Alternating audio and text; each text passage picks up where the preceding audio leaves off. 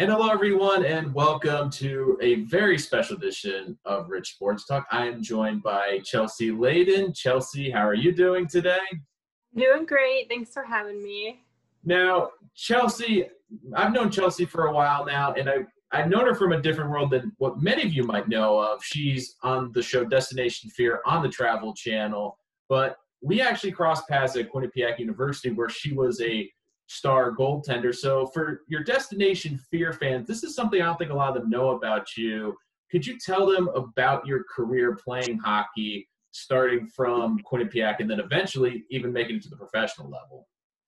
Sure. Yeah, I have kind of two different lives that have been they don't have a lot of crossover. So this is nice to kind of introduce everybody to a very important chapter of my life, which was playing Division I hockey for an awesome school, Quinnipiac University. Actually, when I was first recruited to Quinnipiac University, I did not know about the school at all. The name, I didn't even know how to say it. I still don't know if I'm totally saying it right, but it was one of those universities, schools where I went and I visited and I just fell in love with it. I had other schools I was visiting, but I just knew Quinnipiac University was the right fit for me. And it was a developing program at the time for hockey. It was always a great school for education, but hockey, it was, this really flourishing school that I could just tell had a lot of potential. And I was really honored to be part of that. And it ended up being where I wasn't supposed to be the starting goalie right away. I'm a goaltender. So I'm the one between the pipes blocking all the shots, for those of you who don't know. And Victoria Vigilante was actually the main goalie at the time, the starting goalie. So I learned a lot from her. And then I kind of started to establish more of a starting position, more so my third and fourth year. And we ended up being a nationally ranked top 10 team in the country. Just like the coaches told me we'd be. It was kind of one of those things where, I was hoping for that, and it ended up being awesome. Our team was really known for our defensive culture, kind of starting from goalie and working our way up, which isn't all hockey teams, I'm sure you know. Some people are all about the offense, trying to score as many goals as we can, but Quinnipiac's culture, especially for the women's side, is really start at your own net and kind of work forward. So it was awesome as a goalie to be part of that team, but it was really fun. I mean, you also did an incredible job. I mean, Chelsea's very modest because she broke so many records at the school. Part of my job, I was a graduate assistant covering the hockey program, was keeping track of her records. It seemed like every week there's a new record or a new milestone for Chelsea, and it eventually ended up with her being drafted by the CT Whale in the NWHL. But then your career took a bit of a different turn. So you retired from professional hockey. Then you went to become an optometrist, which you are still in the process. You're almost done with that process. And then all of a sudden, you pop up on this show called Destination Fear. And when I heard you were going to be on a show, I'm like, I can see Chelsea easily doing this because of how personal she's been. But then when I heard she was also studying to be an optometrist at the same time, how is she doing this? But then I realized part of the benefit of being a college athlete, and I think this is one thing a lot of athletes will sorely miss, unfortunately, this fall, is they learn a lot of balance. When I see student athletes go out into the world, they're exceptional at balancing tasks. And I see how you're juggling basically two big hats, some careers that would be hard for one person to handle at one time, but you're doing a TV show and studying to be an optometrist. I mean, I think that that's incredible. Do you think hockey and being a student athlete has helped you be able to balance all those things at one time? That is a really great point. Hockey, I felt that I was juggling two things at once as well. Being on the Quinnipiac women's team was already just such a commitment, as any other Division I sport is. But that's a lot of time a day, and balancing that with pre-med, I always knew I wanted to be a doctor, and that was my big end game, my goal.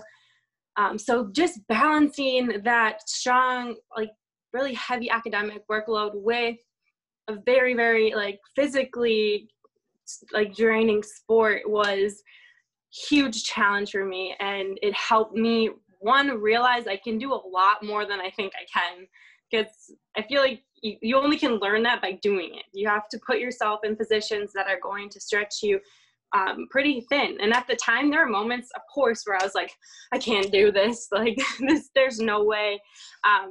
But with not only, you know, the help of coaches and help of teammates and friends and family, a lot of people's accomplishments, you know, although one person usually gets recognized for it, there's so many other people involved, and I have to give all those people credit as well. It really does. All those things play a role, you know, but definitely being exposed to those two things, both the academics and hockey, really did at least pave the way to like make me have confidence that I can do more than one thing, even if it looks pretty aggressive. And that's a perfect segue into the next thing, which for many of the Destination Fear fans, and for people that don't know what the show Destination Fear is basically Chelsea, along with her brother and other staff members, they get locked in a haunted or abandoned building basically at night, and they look to solve paranormal, see if they can get paranormal activity. And I do think that hockey, and I don't know if you'll agree with this, but I think it's helped you tremendously on this show, because when you're an athlete, you want to keep pushing yourself even when you know it might not be the best idea. So, I mean, we've seen a couple of times on the show where you've been put in very difficult situations. I mean, we're locked in a dungeon by your brother. So I don't think you got a good Christmas present that year because of this. But so talk about that. Like, do you think hockey and being an athlete has helped prepare you for this show and being put into these uncomfortable environments and situations? Of course, yes, that's also a good point. I feel like any athlete can say this, but even if you're not playing a sport and you were a competitive person, that competitiveness carries over to the rest of your life. And I don't like to be told that I can't do something, or I don't like to be presented with something that I say no to, or I don't at least try. So there was so much of that in Destination Fear. And actually Destination Fear started by Dakota, who's my brother, and my two best friends who are also the co-stars on the show. We grew up kind of going to these abandoned buildings and kind of challenging ourselves, and, you know, we never spent the night. That totally happened with the show and the documentary, but that's another story. But we ended up totally like pushing ourselves to the limit. And I think when you get a bunch of competitive people in one environment and under these circumstances, it can get pretty intense. And before I get to the next point, I do think that's one of the great things about your show is that you can tell you guys are all friends. You grew up together. There's a great camaraderie. And to me, it reminds me personally, and I think a lot of people can attest to this, where when you're young, there's always that like creepy abandoned building in your town, or the scary story about the house at the end of the block. And you all kind of want, as kids, like go explore and do something and see those abandoned buildings and try to prove how tough you are. So I think it connects with a lot of people like that. But in terms of, you were just kind of hinting at with Dakota. Now, how did the process of this show come about? I know you had shot a documentary. I forget which place it was, but I know you had mentioned it in season 2. You talk about the process of how you pitched the show to Travel Channel, or the process of getting the show to Travel Channel, because I always find that fascinating of how shows are developed and then eventually put through and become a television show. Yeah, I mean, this was a total learning experience for me too. I am not in the film industry, and well, I wasn't. And so this whole process was, you know, super new to me. We actually shot the documentary during my Christmas break when I played in the NWHL. So I went straight from playing to this crazy road trip, and then went right back into practicing, side note. But so we did this documentary as a passion project. My brother's a filmmaker. My two best friends who are also part of the show are filmmakers, and they wanted to create this project that related to our childhood growing up, going to these abandoned buildings, but they wanted to make it more entertaining.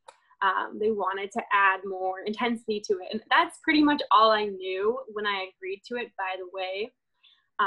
Didn't know we'd be trying to sleep alone at these places when I said yes to it. So it's kind of later on when I found out. But then we made the documentary, which has still not yet been released. Dakota's holding on to it. He wants to do something with it, but it's still a very much hidden project. He had 2 or 3 viewings at the Mall of America that were sold out. So only a handful of people got to see it. And then he just started entering that documentary into different film festivals. And, if the film gets in the right hands, then, it kind of speaks for itself, or people talk. And it's kind of one of those industries where you put yourself out there, you put in the work, and it's totally a toss-up. There are some great filmmakers who don't, get they don't get noticed, or they don't get the fame that they should, because it's just such a weird industry. It's not like you go take your MCAT and become a doctor, or OAT and become an optometrist. It's kind of just like up to fate and up to hard work. So I actually was in school for 2.5, 3 years before anything really happened with it. And my life was very much established at the time. I was like almost a doctor. I had my schedule down finally in my life. And then I get a phone call that the show got picked up. And I totally didn't even know that was even in the cards anymore. And I had to make a big decision at that moment to do it, just because, my life is so different a lot can happen in 2.5 years, And now, before I ask about the decision, I do have to say about Dakota and a little bit of background. Like, he was in the industry filming and behind the scenes, and I do have to give him a lot of credit, because I know it was a long process, but so many times, especially in this industry, so many people, especially studio heads, want to get in and tinker a lot. And to me, you can tell from the show that it is Dakota's vision. It's what he wanted out there. So I have to give your brother a lot of credit for not only creating something different, but also creating something that is his own and something that is unique. But going on to that, did he have to urge you into signing up for this, or was it a decision that you really had to think about in order to do this? Because, like you said, your life was established. This was a bit of a risk. I mean, to me, it reminds me a little bit when you went to Quinnipiac, slightly, because you took a risk. It was something where it probably wasn't the most likely choice, but it ended up turning well. So when you came up to this decision, did Dakota have to really push you, or was it pretty easy that you just decided, okay, I'm going to do this? Yeah, I mean, it was actually easier than I thought it would be. Just given that opportunity to be part of my brother and my best friend's dream. Although filmmaking and being on camera isn't ultimately what I wanted to do, just being able to be a participant in their next step and what their end goal is that was the main driving force for that decision. And then, everything, there was a lot of scary moments and moments that I'm like, oh my gosh, I'm so this, I can't believe I'm doing this. But just being able to travel, across the country, and, although we're going to the places where no one would even want to go, just the road tripping. And I never got to do that as a, Division I hockey player, where I got to actually travel and really enjoy locations outside of hockey rinks. So there were a lot of incentives and pros and cons that the pros definitely outweighed the cons, and I knew it was going to be tough to juggle. But you know what? I just had to figure out a way to take all my academics. I was studying on the road. They had to make sure they allocated time for me to study. So it was definitely way more planned out, knowing that I had to study on the road, because we had to stop filming when I studied, but it worked out.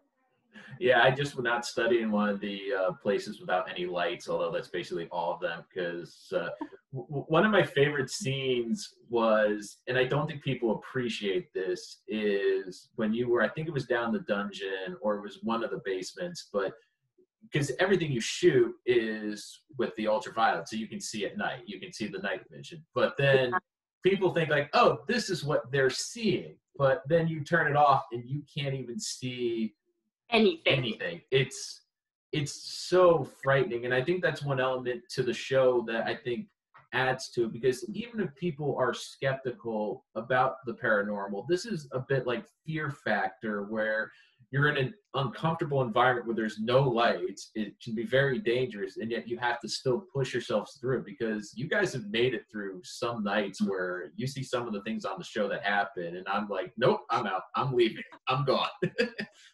I've said that line a lot over the past year. Absolutely. This is not all about paranormal. It's about facing your fears. And I am sure there are so many people who have been in their basement at their non-haunted house, and they just think something might be behind them, or they get scared and they kind of go a little bit quicker up the stairs. You know, it's a very like relevant emotion, fear is. And we're not just dealing with that, we're dealing with animals, we're dealing with no lights, we're dealing with being sometimes put in the middle of nowhere. I'm always scared people are going to break in, because that happens. Like even when we were younger and we were bopping around places, that terrifies me, being like sleeping alone and like only having a walkie-talkie, which honestly works like half the time anyways, depending on how far away you are from people. Like totally, like you said, so many more dimensions into fear than the paranormal. Absolutely. But I think part of what makes a good show too is being able to connect with the people. And one of the things I think your intro does incredibly well is it talks about how you and your brother had paranormal experiences when you were younger. And I think that that's great for a lot of fans, because it's like, okay, why are they doing this? There has to be a reason. And you mentioned that you did this a lot when you were younger, but I think the reason why you're really looking for the paranormal activity is because there's always those questions that you have and you try to get a greater understanding. So when you were younger, what were some of the experiences that you and your brother experienced that basically helped plant the seed for this idea of a TV show that came almost 2 decades later? Yeah, I mean, just going back to kind of that like childhood story, I've noticed just from having this show, if you talk to, like, if you ask anyone about a ghost story or about some kind of story, unexplained story, so many people have them. Whether they believe in ghosts or not, they're like, okay, well, this one time, you know, fill in the blank. So we just happen to have a lot more of those stories growing up. We lived on a home that was we built it. My parents built it, and apparently it was built on like burial grounds from a long time ago. We didn't know that till we started, you know, asking our neighbors, like, what's going on? Like, this isn't making sense. But we had a lot of things. Everyone in our house had something. Personally, my quick story was I was in my room, doors were closed, lights were off. It was like 3 a.m. and I heard, you know how you can like see light through your eyelids even though like your eyes aren't open? The lights turned on in my room, and I like did one of those like kind of like confused like half open eyes, and I realized my door was still shut and the actual light flip was up. So someone had actually flipped up the light, and I got so scared that I just like closed my eyes, and I could see the lights turn off again. And then I didn't do anything about it. Like my reaction to fear then was just to like pretend I didn't notice it. And then I like told my parents, and tons of stuff started happening in our house. We'd have radios that would go from 0 to like 100 with volume, like, and it was different radios. So it wasn't like one radio that was like malfunctioning. There's a lot of weird stuff. One night, all of our TVs just turned on. Just the weirdest, creepiest things. I've never actually seen anything myself or felt anything physically, but that was enough for me to be super, super freaked out and ask a lot of questions. And I think that's part of the reason why you can tell you guys are very into the show and you want to find answers, because when you have that experience that you can't explain, I think it's just human nature just to continue trying to figure out why this happened, how could this happen, because there's just more questions than answers. And you can see that on the show. And you talk about your experience when you were younger. Now, we've seen a lot of moments on the show where people have been impacted. Was there one moment in particular that was the scariest for you? I know it's been 2 seasons. I know there's a lot of moments that you've had, but is there one moment that just comes to mind, like that was the scariest situation that you were in? Yeah, absolutely. There's a lot, like you said. But I think there's one that like stands out more than others just because it's still something we talk about to this day. And it's like one of those episodes where we like haven't totally gotten over yet. And it actually was at a location called Sweet Spring Sanitarium. And it was the weirdest thing. Basically, long story short, we did our whole split up. It wasn't even that bad of a night. The whole night, we were actually kind of like, oh, like, this isn't too bad. Like, you know, with this, you know, that like stuff doesn't happen all the time. Like sometimes there's hours that pass and you're just like, okay, this is not going to be a very entertaining show, but you get what you get. But so we all split up. And the weird part about my scary story is you don't even capture the scariness of it because I processed it differently when I was there than what really happened. So long story short, I'm in my sleeping arrangement and I heard someone in the hallway say hello. And it sounded exactly like Tanner, who's my friend, who was actually in that basement wing with me, but on the far, like a football field and a half away. And so I'm like, why is he in my hallway? But it sounded exactly like him. So I kind of just looked back with my flashlight, like didn't even say anything. So I'm like, he's going to ruin my scene. Like, what is he doing? And then I realized after the fact, it wasn't him at all. Cause I saw his footage. I saw everyone's footage. It wasn't him. And he started hearing what sounded like me in his hallway. And I guess at first he thought it was me. And then he realized that it was totally not. Cause then the voice started changing and everything. But it was one of those like mind-blowing moments where we thought it was something and then we left and we're like, oh, that's way scarier now because it wasn't either one of us. If that Right. makes sense.